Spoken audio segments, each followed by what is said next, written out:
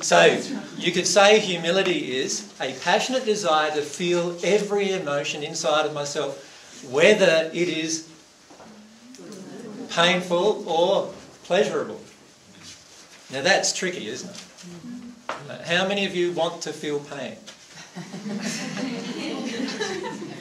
There'll be a few who have gone through this process and in the end they want to feel everything, which means they want to feel pain, right? I certainly want to feel everything. So I want to feel my pain as well. The only way you're going to be able to progress on the divine love path is to feel and have a desire to feel everything inside of you. And let's face it, there's a lot of painful emotions inside of us, isn't there? Right? You think about this week. How many of you this week have felt unloved at some point? That's quite a lot, isn't it? Like, that's just 1 week of, and that's quite a painful emotion. Right? How many of you this week have felt jealous? I have too, by the way, so I'm putting on my hand with this. How many of you this week felt angry with something? How many felt annoyed? Just annoyed.